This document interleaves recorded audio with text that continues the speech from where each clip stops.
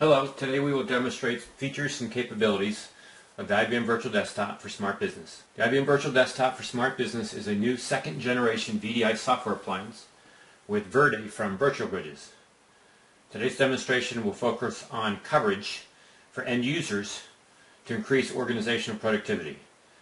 We will focus in on integrated online and offline capability for end users.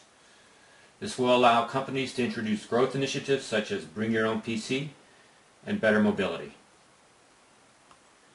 And we finally have our desktop up and running. As you can see, Windows XP Virtual Desktop. I have Lotus Notes up and running from my client email perspective. I also have Firefox up and running.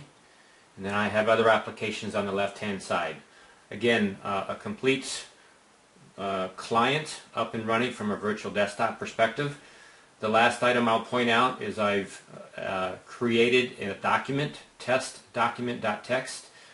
I want to show how, as I save that in my documents folder, which is persistent, that when I bring up the same virtual desktop on a USB hard file and a USB stick, you will see that same test document.txt up, meaning that I can have full mobility and range from my different devices relative to my productivity and any documents or any other data that I may have saved.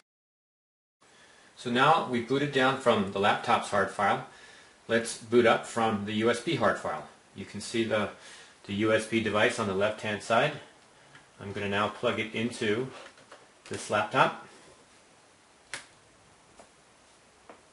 and we're going to power it up. So we've now finished the boot up sequence off the USB hard file. We're at the same launch point for our Windows XP Virtual Desktop as we were in the laptop. So let's go ahead and select to launch our virtual desktop. For the last part of the demonstration, we will boot our virtual desktop off a USB stick. I have increased the lighting in the room to make it easier to see the stick as I plug it into the laptop. Okay, we now have our virtual desktop booted up from the USB stick. I decided to bring up Lotus Notes to show that we can actually leverage and use Lotus Notes email from the virtual desktop booted up from the USB stick.